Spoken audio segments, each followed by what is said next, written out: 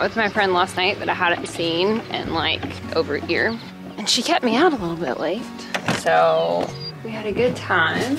I'm a little slow getting up this morning and getting in here to see everybody. I'm not gonna at least move this heat lamp today so I can unplug it, but they definitely used it last night. It was pretty chilly last night, like in the low 40s or 30s, I think.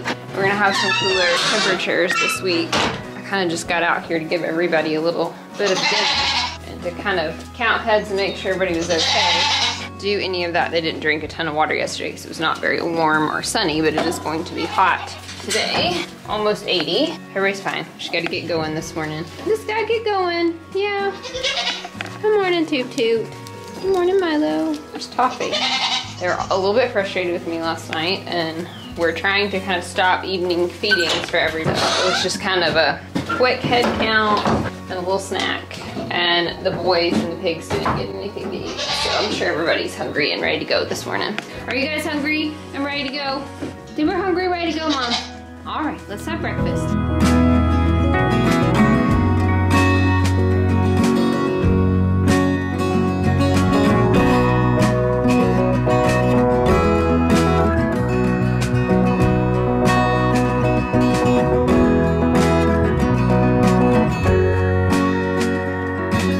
We'll feed everybody else. I'll be hungry. I'm not good at this. I keep dumping it all on the floor.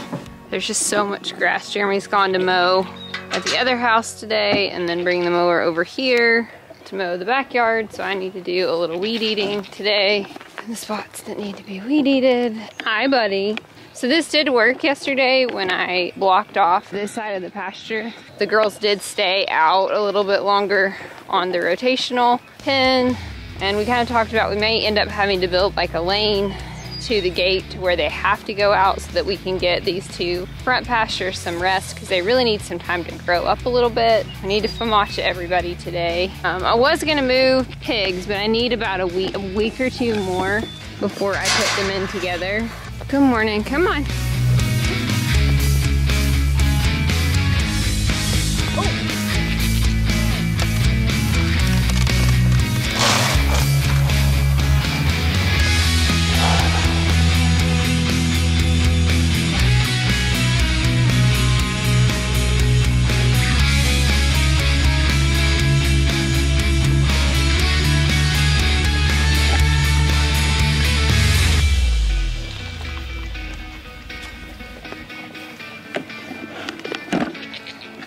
It's already toasty out here this morning. It's already toasty out here. Good morning, poopers scoopers. Get out of the bowl.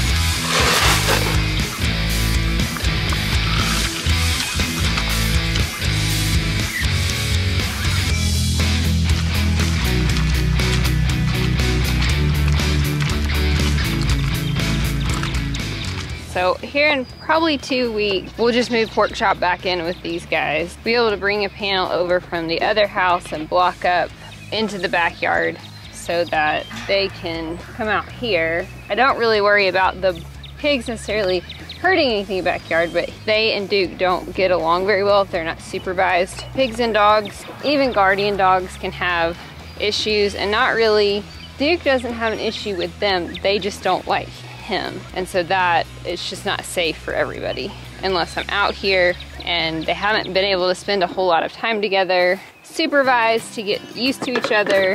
You guys ready to come out for the day?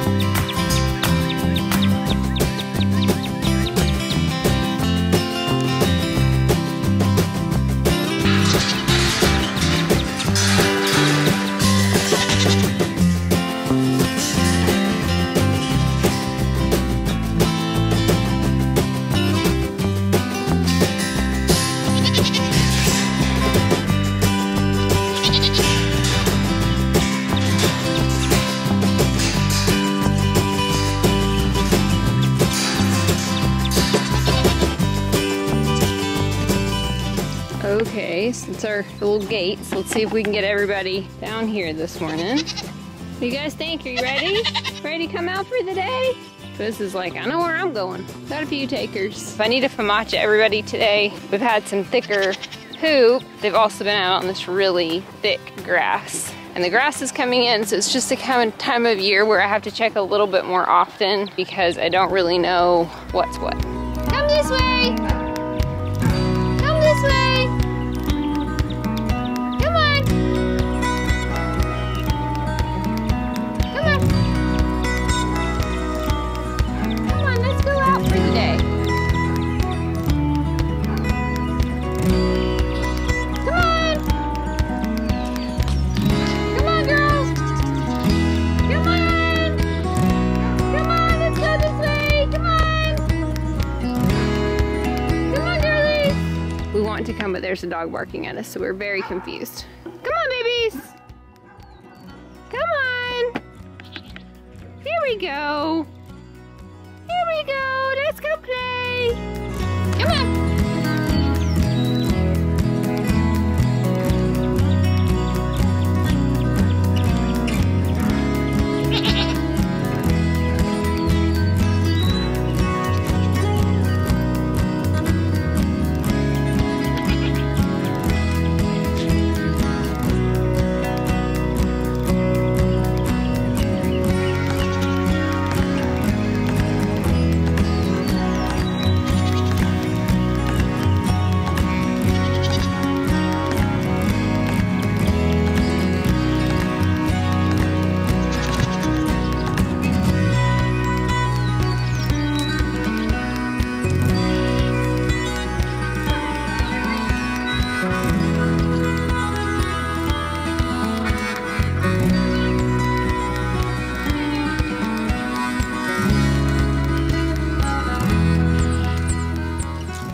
Baby goat jungle gym. Okay, so I'm gonna try to run around and FAMACHA everybody real quick. Just check eyelid color. If you don't know what I'm talking about, we're checking for parasites today.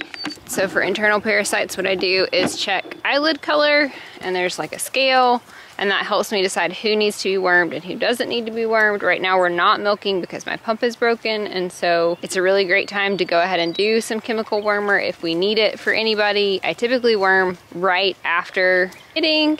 We haven't needed to, so I do need to check all my mama goats and make sure that they're good, and all the other goats, they're all right here. So this will be a good time to just check and see if somebody could use a quick worm or not. So we worm based on FAMACHA, which is a color score, again, on their eyelids, not just on a schedule because of parasite resistance to chemical wormers. And we do a double or triple dose of wormer where we give 2 different wormers in combination or 3 different wormers in combination. And that seems to be working very well for us in recent years for parasite management. But that is what I'm gonna do really quick while they're all debating whether or not they really wanna be out here.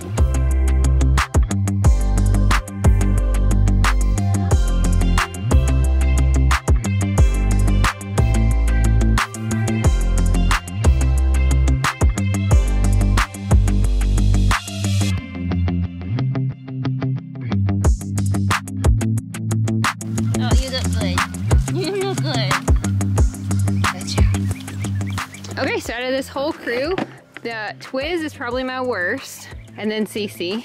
Everybody else looks fabulous. I haven't checked Pixie, Daisy, or Bunny. I'm gonna go chase Bunny and check her. I'll try to get Daisy. Hello, Tiny.